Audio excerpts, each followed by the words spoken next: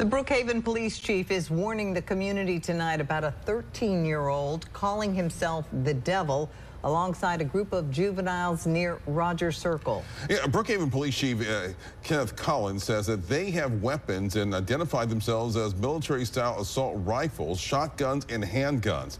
Police say that this past Saturday, the group of juveniles, they fired more than 30 random shots, hitting homes, cars, and people's property, putting others' lives at risk.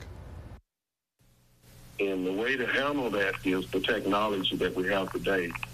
The cameras and the systems that I'm trying to get in place down here, that's what we need to go to, because people are afraid. I understand that. And, you live in those areas, you want a safe place to live in, but you're afraid.